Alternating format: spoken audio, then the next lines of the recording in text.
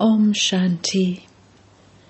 This is the Sakar Murli of the 16th of October 2024. Essence. Sweet children, you have personally come in front of the Mother and Father to receive limitless happiness. The Father removes you from immense sorrow and takes you into immense happiness. Question. Only the one Father stays in reserve and doesn't take rebirth. Why? Answer. Because there has to be someone who can make you Sato Pradhan from Tamo Pradhan. If the Father were to take rebirth, who would make you beautiful from ugly?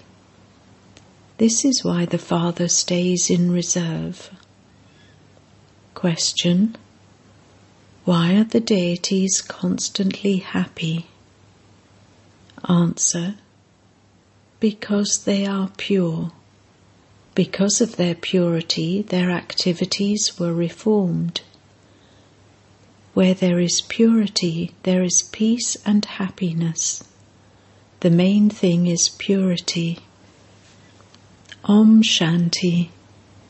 The spiritual Father explains to you, sweetest, long-lost and now found children. He is the Father and also the Mother and Father. You used to sing, "You are the Mother and Father and we are your children." Everyone continues to call out. Whom do they call out to? To the Supreme Father, the Supreme Soul. However, they don't understand which immense happiness they received through His mercy, or when they received it. They don't even understand what that immense happiness refers to. You are now sitting here in front of Him, and you know how much immense sorrow there is.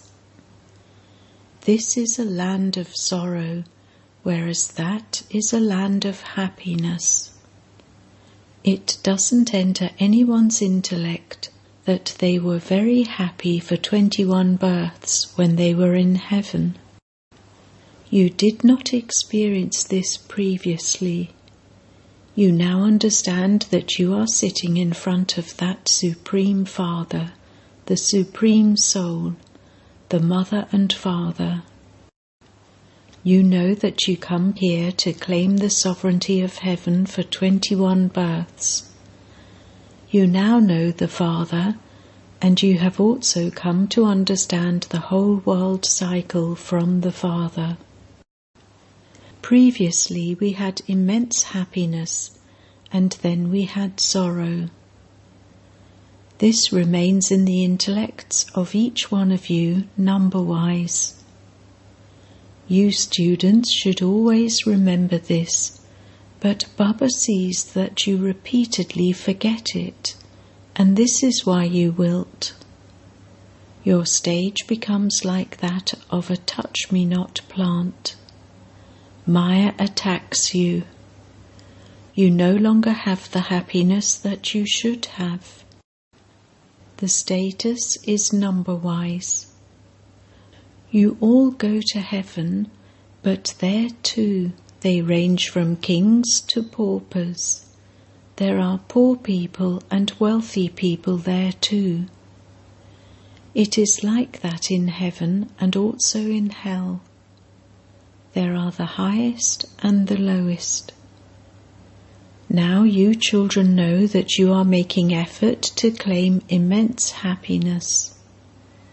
Lakshmi and Narayan had immense happiness.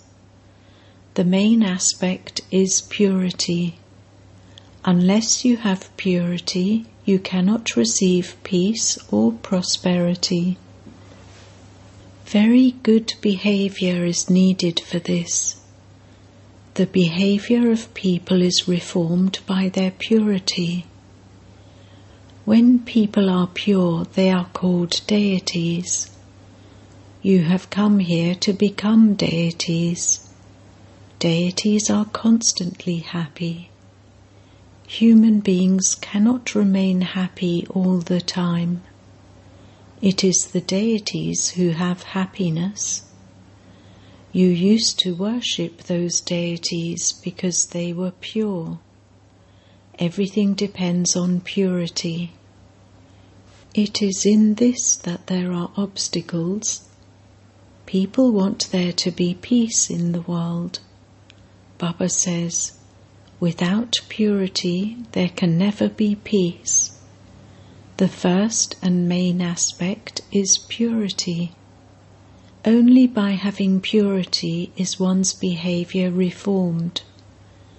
By becoming impure, one's behavior is spoilt.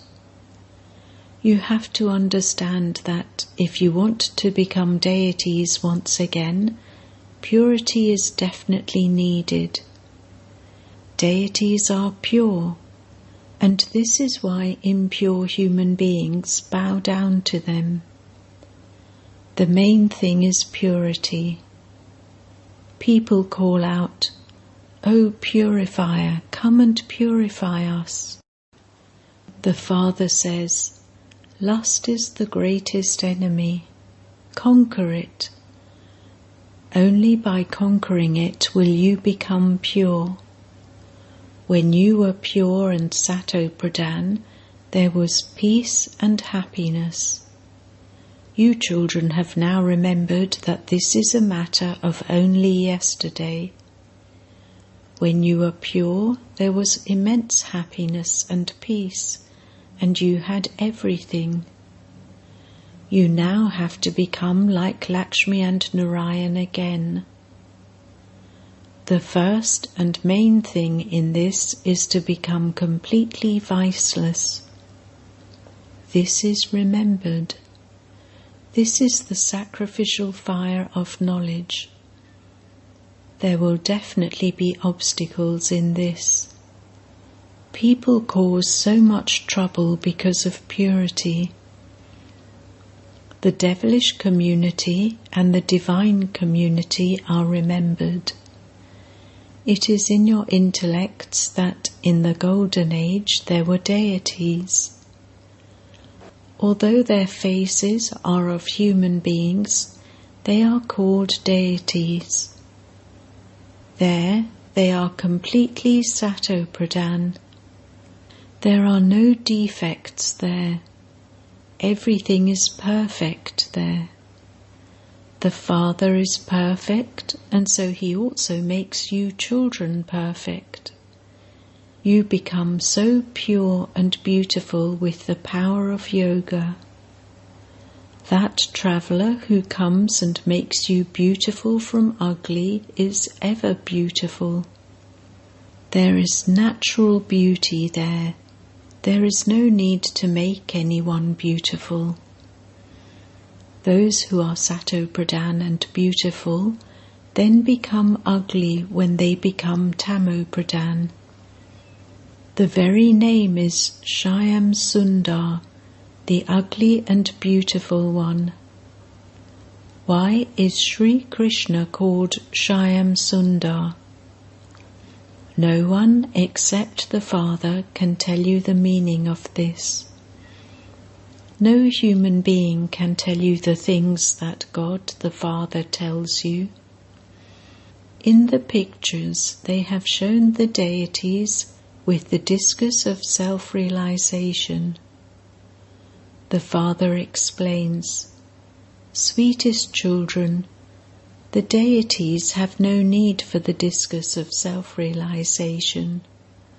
What would they do with the conch shell, etc.? You Brahmin children are the spinners of the discus of self-realization. You are the ones who have to blow the conch shell. You know how peace is now being established in the world. Together with that, your activity also has to be good. On the path of devotion too, you used to go in front of the idols of the deities and speak about your own behavior. However, The deities do not reform your behavior. The one who reforms it is someone else. That shivbaba is incorporeal. You would not say to him, "You are full of all virtues." The praise of Shiva is separate. People sing praise of the deities, but how can we become like them? It is souls who become pure and impure. You souls are now becoming pure. When you souls become perfect, those impure bodies will not remain. You will then go and take pure bodies. There cannot be any pure bodies here. There can only be pure bodies when even the elements are Sato-Pradhan. In the new world, everything is Sato-Pradhan. At this time, the 5 elements are Tamo-Pradhan, and this is why there continues to be so many calamities. Look how people continue to die. People go on pilgrimages, etc., and if an accident takes place, they die. The water, earth, etc., cause so much damage. All of these elements are helping you. When there are sudden floods and storms during destruction, those are natural calamities. The bombs that people manufacture are also fixed in the drama. They cannot be called godly calamities. They are created by human beings. Earthquakes, etc., are not caused by human beings. All of those calamities come together to create lightness for the earth. You know how Baba makes you completely light and takes you with him to the new world. When your heads become light, you become very alert. Baba makes you completely light. All of your sorrow is removed. All of you now have very heavy heads, and then all of you will become light, peaceful and happy.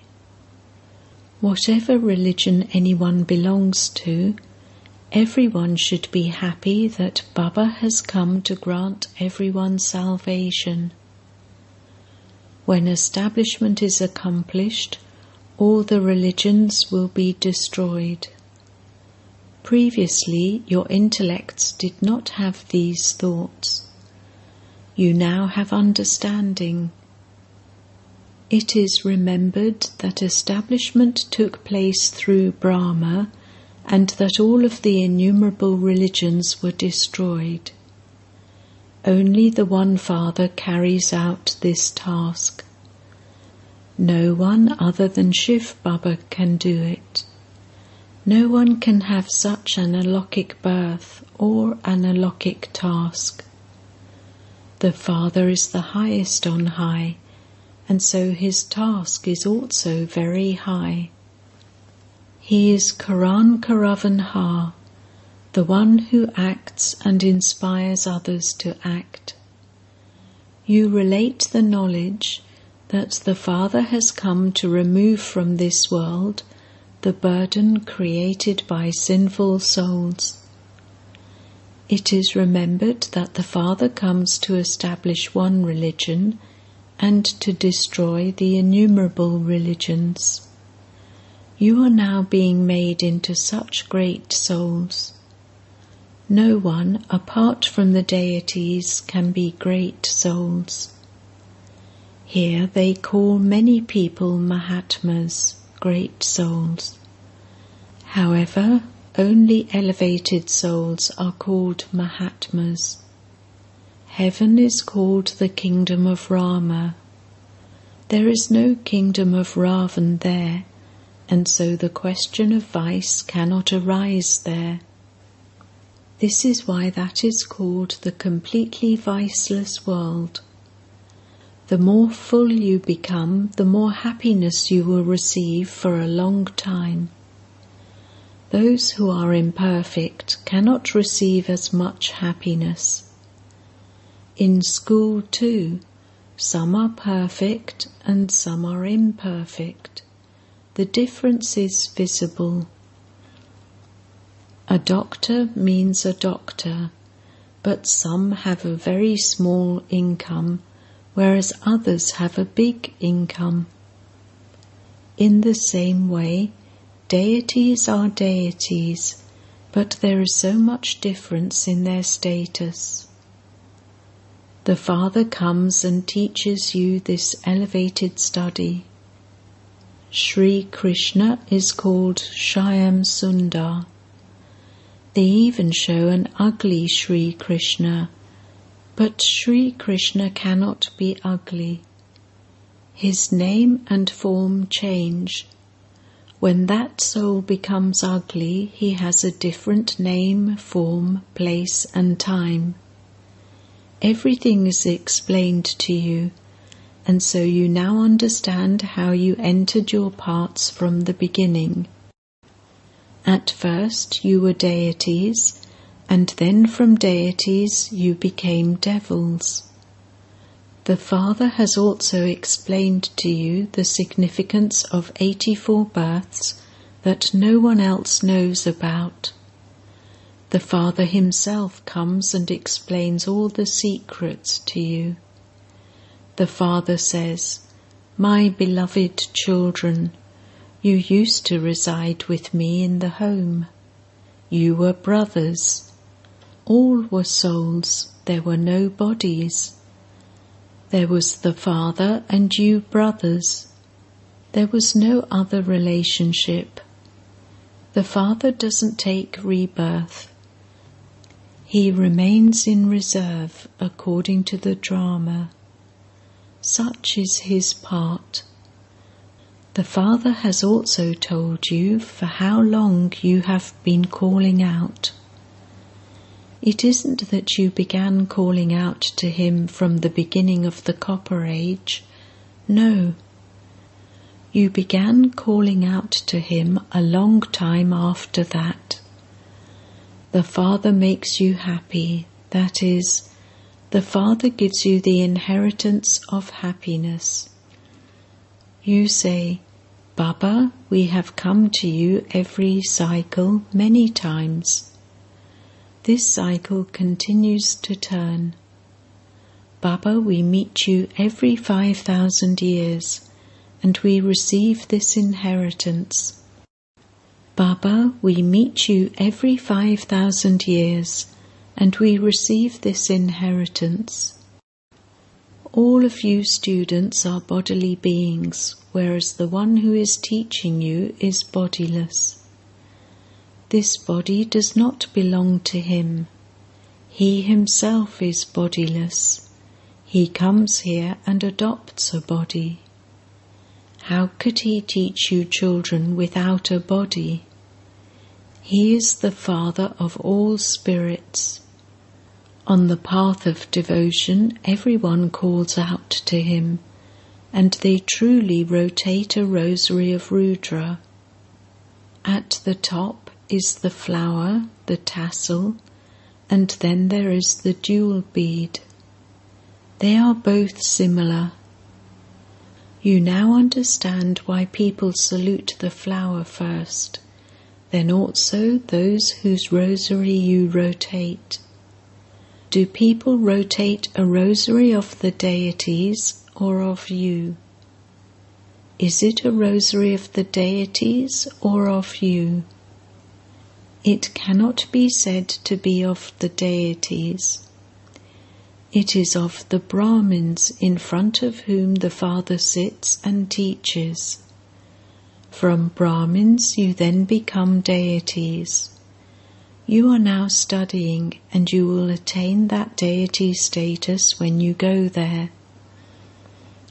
The rosary is of you Brahmins.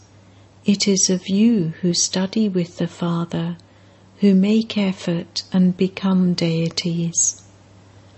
The greatness is of the one who teaches you. The Father has served you children so much.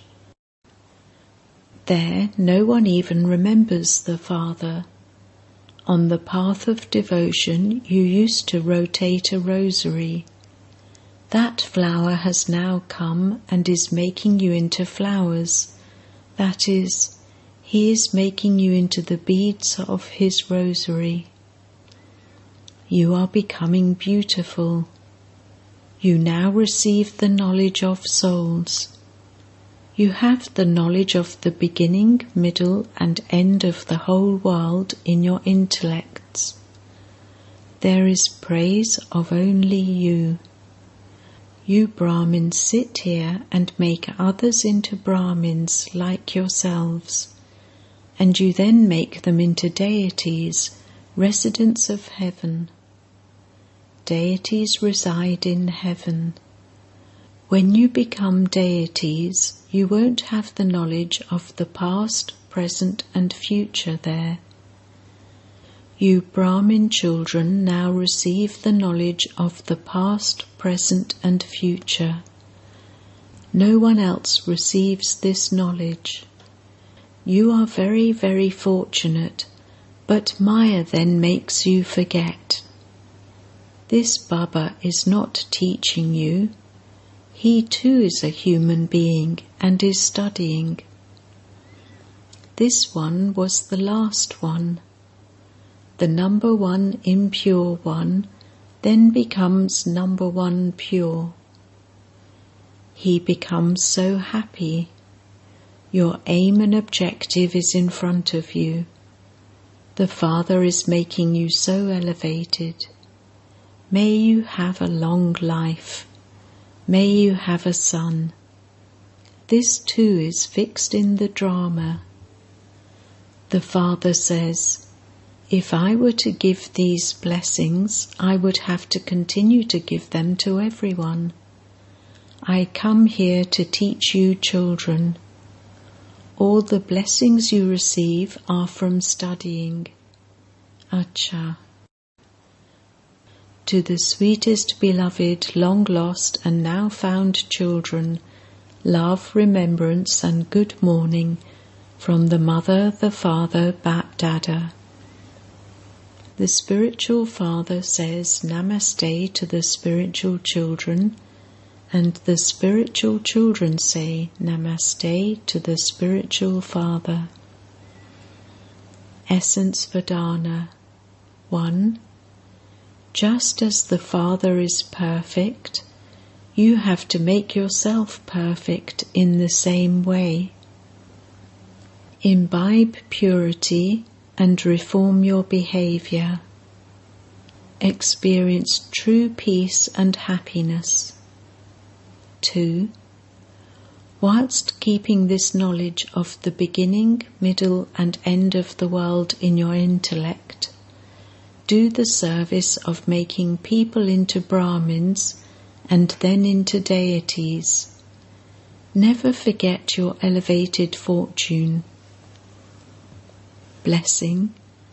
May you be a true server and serve with your form of dana, and thereby receive the fruit of instant happiness. It is very good to have enthusiasm to do service, but if you do not get a chance to serve because of the circumstances, do not then let your stage fall or allow upheaval to enter you. If you do not receive a chance to relate this knowledge, you can still influence others with your form of dana. You will then accumulate marks in service. The children who are embodiments of dana are true servers. They experience the fruit of instant happiness in return for their service and from everyone's blessings. Slogan: have a true heart and please the bestower, Datta, the Creator, Vidatta. and the bestower of blessings, BapDada, and you will stay in spiritual pleasure.